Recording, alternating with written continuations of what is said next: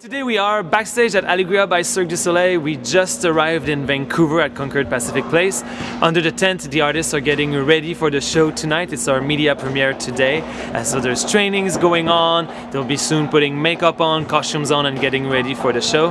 We basically have been here for a week already. We did some trainings, we set up the big tap, and also we've performed a weekend of previews already. So Alegria is the most iconic Cirque Du Soleil show. It's a show that contributed to the name of the company worldwide.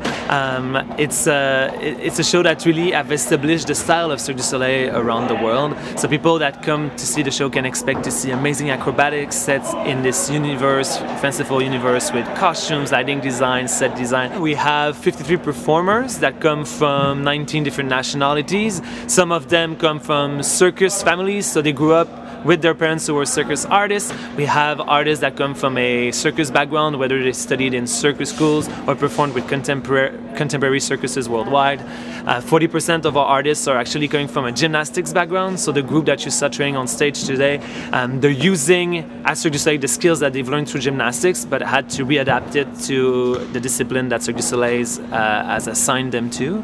And we also have singers, musicians, and clowns in the show as well. So it's quite a diverse group of talent that you get to see under the big top.